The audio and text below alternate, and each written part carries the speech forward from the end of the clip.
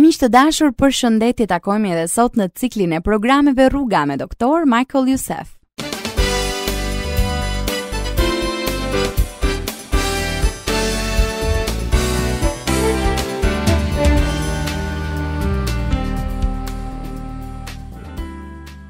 Përgjatë këtyre programeve kemi sjellë tek ju një seri mesazhesh për Dhembshurinë Biblike. Doktor Youssef na tregoi se në Testamentin e Vjetër nuk mund të gjejmë shembull më të qartë për dashurinë e Perëndisë sesa në librin e Jonës. Në programin tonë të rësëshkuar pam se dëshmia e vërtet duhet të nisë me një ndryshim të zemrës. Sepse bota sot kërkon dëshmitar të vërtet për Jezus Krishtin. Në programin tonë të sotëm, doktor Youssef do të na flasë për 3 gjëra të veçanta që bën Perëndia për dëshmitarin e tij. Së pari do të shohim se ai gjithmonë e ndjek atë, e fuqizon, e përdor dhe e bekon besnikërinë e tij. Qëndroni me ne në minutat në vazhdim për të zbuluar dhe ju fuqinë e të dëshmuarit në jetën e Jonës. Doktor Youssef do të jetë me ju më njëherë pas këngës.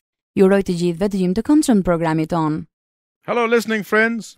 Të nderuar dëgjues, përshëndetje. We are glad you tuned in. Ne jemi të kënaqur që ju po na ndiqni. When we ended our last broadcast, Kur e mbyllëm programin ton të fundit, we promised that we would look at 3 things that God always does for his authentic witnesses. premtuam se do të shihnim 3 gjërat që Perëndia kryen gjithmonë për dëshmitarët e tij të vërtet. For those of you who have just joined us this time, Për ata që na ndjekin sot për herë të parë, we are studying Jonah chapter 3 verses 1 to 10. ne po studiojmë Jonan, kapitulli 3, vargjet 1 deri në 10. What are these 3 things that God always does for his authentic witness? Cilat janë këto 3 gjëra që Perëndia kryen gjithmonë për dëshmitarët e tij të vërtet? 1. E para, God always pursues his witness. Perëndia gjithmonë ndjek dëshmitarin e tij. 2. E dyta, God always empowers his witness. Perëndia gjithmonë fuqizon dëshmitarin e tij. 3. Dhe e treta, God always uses and blesses his faithful witness. Perëndia gjithmonë përdor dhe bekon dëshmitarin e tij besnik. What do I mean when I say God pursues his witness? Çfarë nën kuptoj unë kur them Perëndia ndjek dëshmitarin e tij? Look again at verses 1 and 2 of chapter 3.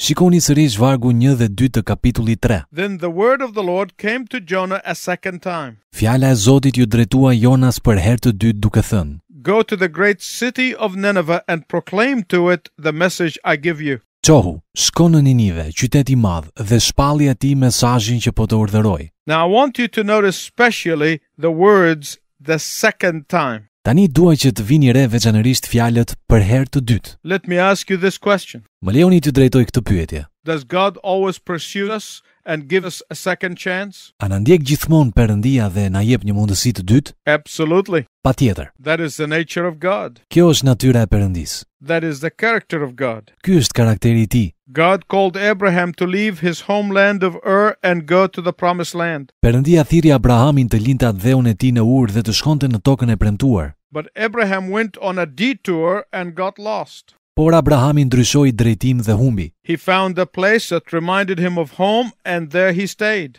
Ai gjeti një vend që i kujtoi shtëpinë dhe qëndroi aty. What does God do? Çfarë bën Perëndia? God calls him again. Perëndia e thërret sërish. God called Moses to liberate his people. Perëndia thirri Mojsiun të çlironte popullin e tij. Moses took things into his own hands and tried to do things in his own way and made a mess of things. Mojsiu mori kontrollin në duart e tij dhe u përpoq të vepronte sipas mënyrës së tij dhe i ngatrroi gjërat. What does God do? Çfarë bën Perëndia? 40 years later, he called him again. 40 vjet më vonë ai e thirrri atë sërish. The Lord Jesus Christ called Peter to be a disciple. Zoti Jezus Krisht thirri Pietrin që të ishte një dishepull. Jesus warned Peter that he would deny him 3 times. Jezusi e paralajmëroi Pietrin se ai do ta mohonte 3 herë. Peter said, never. Pietri tha: "Kurr." What happened? Çfarë ndodhi? Peter denied Jesus 3 times and made a mess of his life. Pietri e mohoi Jezusin 3 herë dhe ngatrroi jetën e tij. But after the resurrection, the Lord Jesus called him yet again. Por pas ringjalljes, Zoti Jezus Krisht e thirri sërish atë. That is our God. Ky është Perëndia ynë. The Lord calls you and me again and again and again. Zoti na thërret vazhdimisht. When we ignore his voice, Kur injorojmë zërin e tij, we suffer. ne vuajmë. But we come back crying to him in repentance. Por kthehemi përsëri duke i thirrur të penduar. He not only forgives us, but he renews his call for us to be his witness yet again. Ai jo vetëm që na fal, por për të rinë thirrjen e tij që të jemi sërish dëshmitarët e tij. Every time we run away, either mentally, emotionally, or physically, Sa herë që ne largohemi mendërisht, emocionalisht ose fizikisht, after we repent, pasi pendohemi, God is teaching you and me that through his forgiveness of our stubbornness, Perëndia na mëson përmes faljes së kokfurcisë son. we should understand that he is holding forgiveness for us. Ne duhet të kuptojmë se ai e mban faljen për ne. We should understand that he is holding forgiveness for others. Ne duhet kuptojmë se ai mban faljen për të tjerët. God holds out forgiveness for your neighbor Perëndia mban faljen tonë për fëmijët tuaj and your co-worker dhe bashkëpunëtorin tuaj, and your client klientin tuaj, and your boss bosin tuaj and all of the people of the world. dhe të gjithë njerëzit e botës. Jonah's own experience in and out of the belly of the great fish taught him something important about the forgiving nature of God. Vetë përjetimi i Jonas brenda dhe jashtë barkut të peshkut të madh i mësoi atij diçka të rëndësishme për natyrën false të Perëndisë.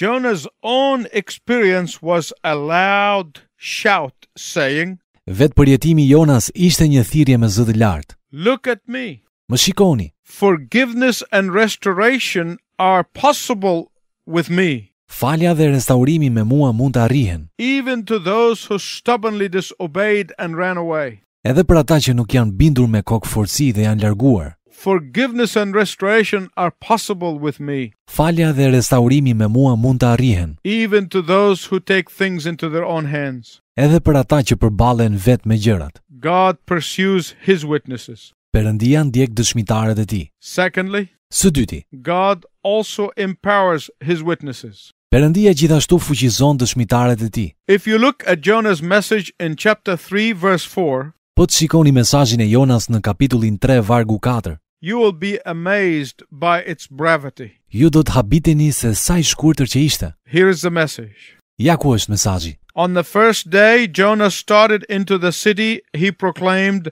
40 more days and Nineveh will be overturned. Jona nisi të futet në qytet në një ditë rrugë dhe duke predikuar tha, edhe 40 ditë dhe Ninive do të shkatërrohet. It is very brief and to the point. Është kaq i shkurtër dhe del direkt në temë. But what's the difference whether it is 40 days or 40 years? Por cili është ndryshimi nëse janë 40 ditë apo 40 vjet? Without Jesus Christ, a person will be going to hell. Pa Jezus Krishtin, një person do të shkojë në ferr. Some of you have been hearing the gospel message for many years but have not responded to it. Disa prej jush kanë dëgjuar mesazhin e ungjillit për shumë vite, por nuk janë përgjigjur atij. God is calling you again today. Perëndia po ju thërret sërish sot. Will you respond to his message? A do t'i përgjigjeni ju mesazhit të tij?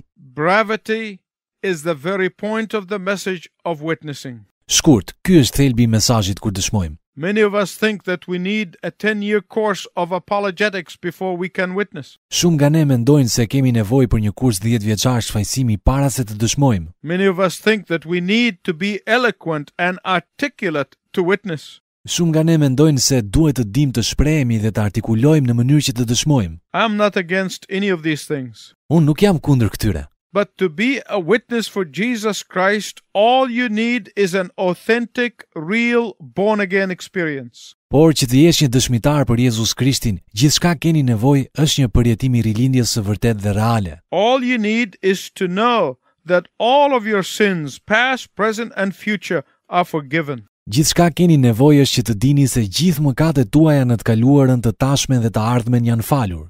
How? Si? Through the acceptance of Christ's substitutionary death upon the cross for you. Përmes pranimit të vdekjes zëvendësuese të Krishtit në kryq për ju. Simply put, our witness is this. Thjesht, dëshmia jonë është kjo. I was a sinner heading for hell, but God changed my direction to heaven. Unë isha një mëkatar i drejtuar për në ferr, por Perëndia ndryshoi drejtimin tim për në qiell. My listening friends, this is very important. Miqtë dashur, kjo është shumë e rëndësishme. When the emphasis is on the technique or eloquence, Kur theksi është tek teknika ose tek shprehja, when the emphasis is on formulas or programs, kur theksi është tek formulat dhe programet, when the person is converted, then it is these things that get the glory. Kur një person shndërrohet, atëherë lavdinë e marrin këto gjëra. But if you stay on your knees and simply get up and give an account of the hope that is within you, God gets the glory. Por nëse ju qëndroni në gjunjë dhe thjesht ngriheni dhe dëshmoni për shpresën që është brenda jush, Perëndia merr lavdinë. When God equips his witnesses, God is all that he or she needs. Kur Perëndia pajis dëshmitarët e tij, Perëndia është gjithçka ata kanë nevojë. And look at the results of Jonah's simple proclamation of the message. Dhe shikoni pasojat e shpalljes së thjeshtë të mesazhit të Jonas. Verses 5 and 6 of chapter 3. Vargjet 5 dhe 6 të kapitullit 3. Let's read them together. Le t'i lexojmë bashk. Atëherë Niniveasit i besuan Perëndis, shpallën një agjerim dhe u veshën me thes nga më i madhi deri tek më i vogli nga ata. Kur lajmi i vajti mbretit të Ninives, ai u ngrit nga froni, hoqi mantelin e tij, u mbulua me thes dhe ul mbi hi. Not only did people immediately respond, Jo vetëm që njerëzit u përgjigjen menjëherë, but even the pagan, notorious, wicked king humbled himself before the Lord. por madje dhe mbreti i lig, famkeq dhe pagan e përuli veten e tij para Zotit. Imagine this wicked, violent, unrighteous, atheist, proud, and luxurious Ninevite Imagjinoni këtë Niniveas të lig, të dhunshëm, të padrejt, ateist, krenar dhe madhështor, is now sitting in sackcloth and ashes before God. të mbuluar me thes dhe të ulur mbi hi para Perëndis. Archaeologists tell us, in fact, that Nineveh was a huge city. Arkeologët në fakt na tregojnë se Ninive ishte një qytet shumë i madh. It was a powerful city. Ishte një qytet i fuqishëm. It was an enormously wealthy city. Ishte një qytet jashtëzakonisht i pasur. It had walls that were 100 feet high. Muret ishin të lartë 30 metra. Those walls were so wide that 3 chariots could travel side by side on top of that wall. Këto mure ishin kaq të gjera sa mbi to mund të udhëtonin 3 karroca krah për krah njëra tjetrës. So we are not talking about some simple people here. Pra ne nuk po flasim për disa njerëz të thjeshtë. They were powerful people. Ata ishin njerëz të fuqishëm. But when God equips and sends you, it doesn't matter who you are witnessing to.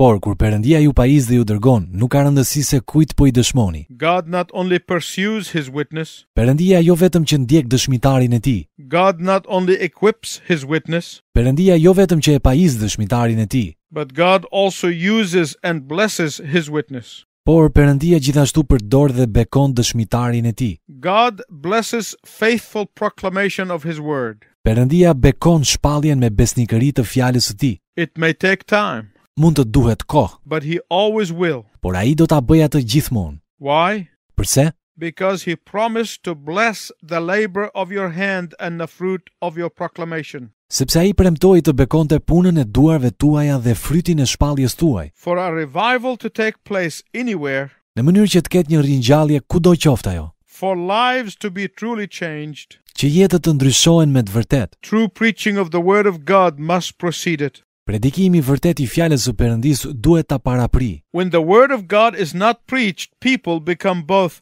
nauseous and numb. Kur fjala e Zotit nuk predikohet, njerëzit sëmuren dhe mpihen. Why? Përse? Because half-truth are inoculating people against the urgency of the true gospel message. Sepse gjysmë të vërtetat po mbrojnë njerëzit nga mesazhi i vërtet i Ungjillit. No matter how simple the message is, as long as it is the truth, God will bless it. Pavarësisht se sa i thjeshtë është mesazhi, për sa kohë është i vërtet, Perëndia do ta bekojë. Look at the incredible blessings that came upon the Ninevites as a result of hearing the true word of God. Shikoni bekimet e pabesueshme që erdhën mbi Niniveasit si rrjedhoi e dëgjimit të fjalës së vërtet të Perëndis. Do you remember the story in the last broadcast? A e mbani mend historinë në programin e kaluar? About the machinist who repented when Jesus came into his life and he took action? Për atë makinistin që u pendua kur Krishti erdhi në jetën e tij dhe mori kontroll. He risked being fired.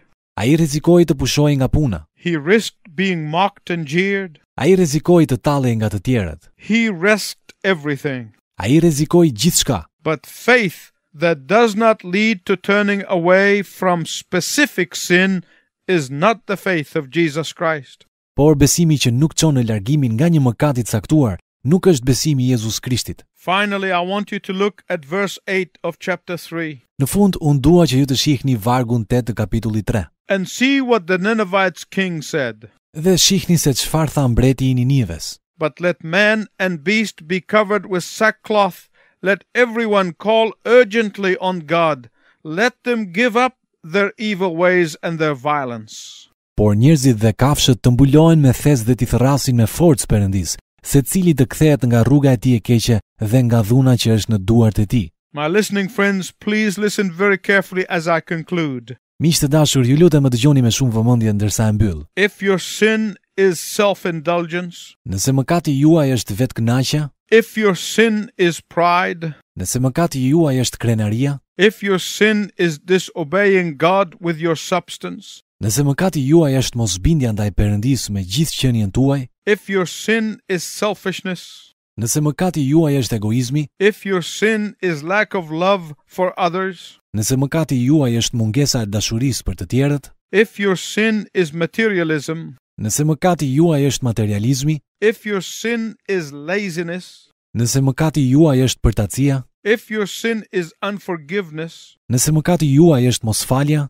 if your sin is gossip, nëse mëkati juaj është thashëthemi, whatever it may be, give it up and repent of it. çfarëdo qoftë, dorëzohu dhe pendohu për të. Not in vague terms, but in practical terms. Jo në terma të paqartë, por në terma praktik. And then watch how God will use your witness. Dhe pastaj shikoni se si Perëndia do të përdor dëshminë tuaj. Watch how God will bless you and bless those around you. Shikoni se si Perëndia do t'ju bekojë ju dhe personat rreth jush. And I pray that God will bless you Dhe unë lutem që Perëndia t'ju bekojë. and will leave you with the blessings of God. Dhe unë ju lëm me bekimet e Perëndisë.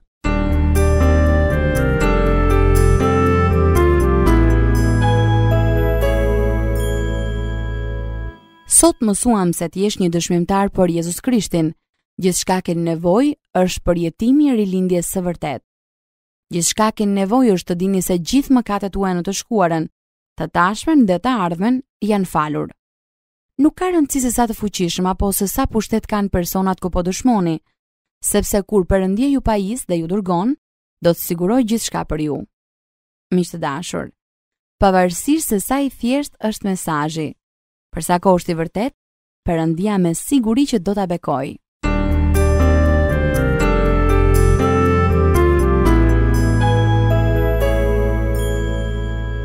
Të dashur miq, mësuam se mëshira e Perëndisë për niniveasit e penduar çoi në ringjalljen më të madhe në histori. Por Jona në vend që të gëzoi, filloi të ankohet. Pse? Për ne miq është shumë e thjeshtë të zemrojmë me Perëndin për mëshirën që tregon ndaj atyre që sipas vendimit ton nuk e meritojnë. Edhe pse Perëndia nuk e kërkon ndonjëherë opinionin ton. Shpesh duam t'i tregojmë Zotit se kush janë të mirët e kush jo, sikur ai të mos e dinte. Kjo gjë ndodhi edhe me Jonën.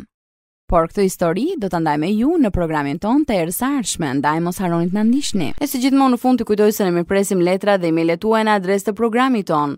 Radio 7, Kutia Postare 2914 Tiranë, ose me email në adresën info@radiovis7.net. Po kështu ju mund të kërkoni dhe një kopje të librave të Dr. Jusef, Gjetja e gëzimit që ke dashur gjithnjë dhe 7 hapat. Me shumë kënaqësi ne do të dërgonim një kopje. Deri herë në ardhshme bashkë, miru dëgjofshim.